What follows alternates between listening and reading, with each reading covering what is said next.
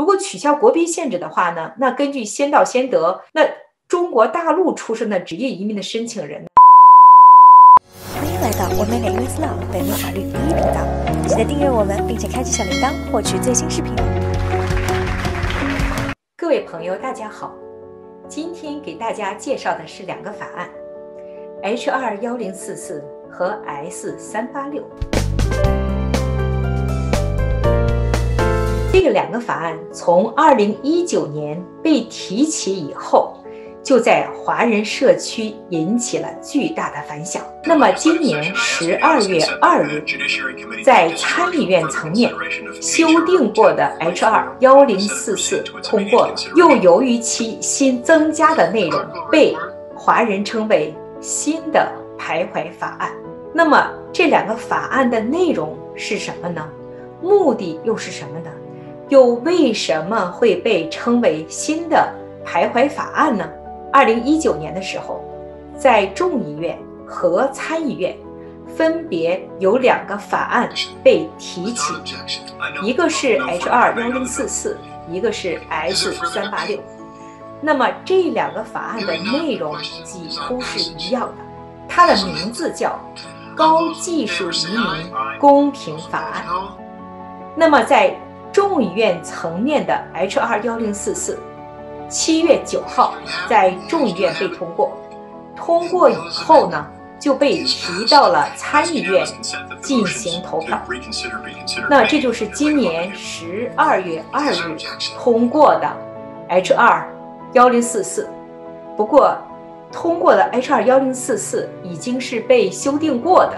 那么原来的无论是 HR1044 还是 S386 都是7页纸长。到了 HR1044 被修订了以后呢，就变成了38页纸。那么这两个法案的主要内容呢，分成3个大的主要内容哈。第一呢，就是家庭移民的类别，原来每个国家这个限制呢，比如说是7%，现在呢提高了这个门槛哈，变成了15%。那么职业移民呢，是取消国别限制。不过它有一个3年的这一个时间哈，就是慢慢的变成取消国别限制。那么第3个内容呢是取消了1992年有一个中国学生保护法案，那个时间呢，在这个法案下边呢，有很多人拿到了绿卡。那么在这之后呢，每年呢是从给中国的大陆的这个职业移民里边的这个签证里边呢，再减掉这些曾经拿过的这个绿卡的数量哈。那么这个法案呢，就是这个现在这个 HR1044 S386 呢，把这个抵消的这个内容给取消掉了。那么这两个法案的主要目的是什么呢？主要目的呢是取消国别限制。国别限制的概念是什么意思呢？在美国移民法律里有这样一个规定，就是说任何一个类别的移民里边，如果一个具体的国家或者地区，它的移民签证的数量如果超过了总量的7%的话呢，那么那个具体的国家或者地区，它的这个申请人呢，就要自己排队。这就是为什么职业移民类别的第2类、第3类呢，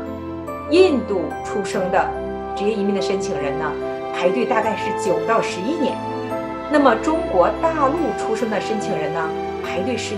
间的话呢，是3到5年的时间。那么这个内容公布以后呢，其实在2019年的时候呢，已经引起了华人社区的这个很大的反响哈。然后有很多华人团体呢联合起来呢，在参议院和众议院呢2个层面呢进行游说。因为由于如果取消国别限制哈，由于印度出生的职业移民的申请人呢数量很多，排队很长。如果取消国别限制的话呢，那根据先到先得，那中国大陆出生的职业移民的申请人呢，就会等的时间就会更加长。这是这个华人社区反响巨大的一个原因之一哈。那么另外一个原因呢，是这个修订过的这个法案呢，也就是这个38页这个修订过的法案呢里边呢，有增加了一个第9条款。这个第9条款呢是这样规定的他说呢是中国共产党相关的人士和中国军队相关的人士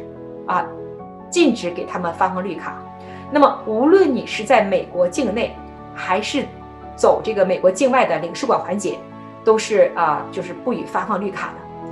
那么由于这两个条款，这个条款的两个类别的人呢，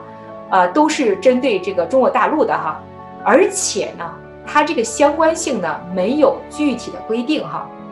那么所以呢，很容易这个有这个造成这个，比如说自由裁量的时候，造成有一定的歧视或者是有一定的误区比如说中国共产党员，那么是中国共产党。那么相关的，比如说青年团员算不算？少先队员算不算？工会算不算呢？中国军队的话，如果是现役军人算，那么退役军人算不算？还有就是若干年来中国大陆的高校刚一入学的学生那进行军事培训的，这个算不算跟中国军队相关的呢？那所以由于这个规定的这个不确定性，而且是特别明确的是针对这个中国大陆的所以呢，这个有华人认为呢，这是一个新的排华法案。那么下一步会发生什么呢？这个38页长的这个修正案，当然有很多内容那么由于跟原来的HR 1044内容不一样，所以它会被重新发回众议院进行投票。那么众议院那边有可能又会有新的这个修订和新的这个讨论所以那么就是在众议院和参议院这样来来回回的话呢，到底在哪一个环节会就是彻底的在参众两院一模一样的两个法案能够完全被通过呢？现在呢不得而知大家呢这个也在拭目以待好，那么今天呢就分享到这里，谢谢各位观看。如果今天的节目对你有帮助，那就帮我们订阅、点赞、分享吧。有任何问题也欢迎在评论区留言，你的法律问题我最关心。